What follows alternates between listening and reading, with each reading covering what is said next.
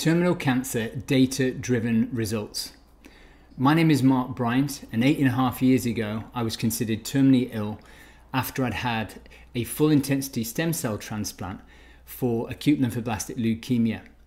Unfortunately, in July I had a relapse, and due to some changes to my treatment plan in the UK, it gave me the opportunity to come back to America to do treatment that has worked before. I launched a Help Save a Dad GoFundMe campaign, and we're just over halfway there.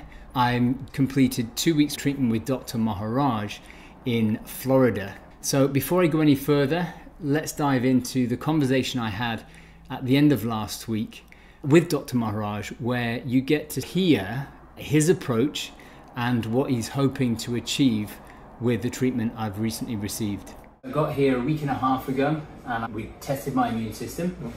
And it was better than I expected. We're going to finish this block on Saturday. But with regards to the type of treatment and your view on medicine and how you look to help cancer patients, what are we hoping to achieve in this 2 weeks block? Yeah. And what's that going to give us, and which will help me make a decision on my next steps? I think that the most optimistic goal that I see for us would be that we want to get you into what we call a molecular remission. So I need to explain that. I'm a bone marrow transplant physician. I've been using a different approach to bone marrow transplantation, which is, I have 3 objectives. One is that we do everything outpatient, out of the hospital, minimal complications. Number 2 is good quality of life. Number 3, results, very precisely measured results. So the cause of leukemia, and your leukemia, is a cancer stem cell.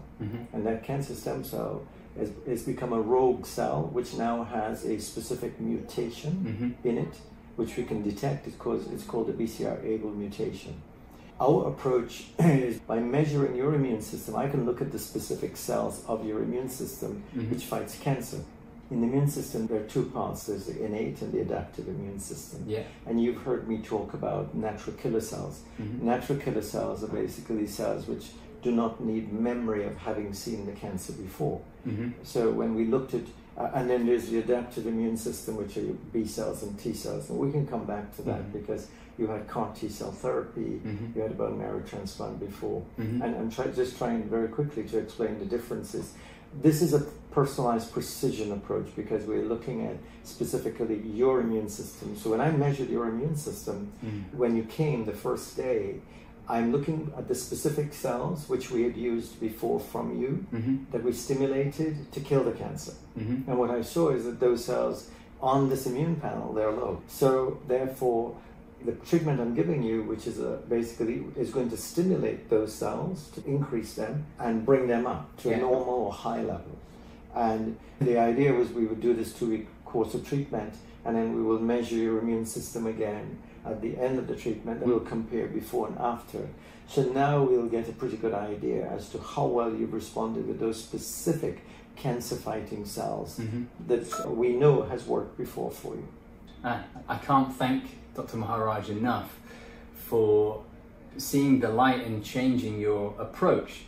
I'd like to say thank you to everyone who has supported you as well, because in life we're here to help others, and we all have different gifts. Everyone who's looking at this will have different ways of being able to help you, but the collective help that everyone's sending you positive messages of getting better works. And I think we're doing our bit because I'm looking at the science of it, using my years of experience of being able to develop this approach, which we know has worked for you before. And so that's our goal. We want that to work as well. You're looking fantastic, by the way. So Thank you. We want you to stay looking the same way, going forward, and doing all the great things that you have ahead of you with your family and yourself. I hope you enjoyed that conversation that I had with Dr. Maharaj to help you get a feel for his approach.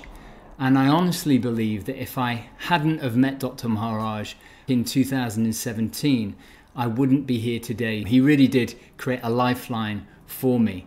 I launched the GoFundMe campaign back in the end of August to make this possible. And as a result of putting myself out there, I was introduced to another doctor over here in Sandiego. And so in update 3, I explained why I decided to come here. and that it was a very difficult decision. I'm halfway through that week's worth of treatment. I am so glad that I made that commitment. I'm flying out of here on Sunday, and I'll be landing back in England on Monday morning, and then straight back into the healthcare system in the UK, having a bone marrow and blood work on Tuesday. And at that point, I've got to decide what my next steps are. The topic of this update is data-driven results for terminal cancer. For the last 5 or 6 years, I've really tried to divulge myself in the latest in longevity medicine, the metabolic approach to cancer, particularly in the last 12 months, where I'm training to be an advocate to help support other cancer patients on their cancer recovery journeys. And also keeping abreast of what's going on in standard of care, because that is ever evolving too. The treatment that I had recently wasn't available 8 or 9 years ago when I had my first relapse. I've had tests before and after Dr. Maharaj's treatment. I'm using biological age testing to test the effectiveness of the treatment I've had over here. And then I'll test again in 6 to 8 weeks to see where I'm at, because the treatment I've had here, its benefits will continue to unfold in the coming weeks and months. So I've got to make some very sensitive decisions as I get back to the UK, because it will be likely that I'll be looking to postpone the treatment that I'm being offered. I believe that I can recover the immune system I currently have without adding a third person into the mix. Not just having me, but having my brother and also my sister inside of my body will then create potential challenges moving forward. My goal is to use the cells I currently have and rebuild them and regenerate them and rejuvenate them using the best of longevity medicine, what Dr. Maharaj uses, and the testing to validate the effectiveness of what I'm doing. As a result of doing the metabolic approach to cancer advocate course, I feel I've got the confidence and the knowledge and the personal experience to help other cancer patients. My mission has become clear over the last couple of weeks being away, is that I want to empower 1 million cancer patients. Currently, there are 5 to 6 million new cancer cases in the westernized world each year. In 2040, it's likely that these numbers are going to increase by 50%.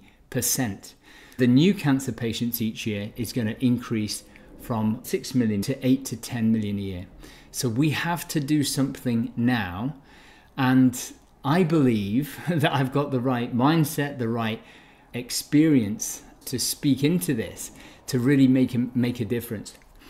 So all I ask is that you please help keep me alive. Please keep supporting this Help Save a Dad GoFundMe campaign. Lots of love, Mark Bryant.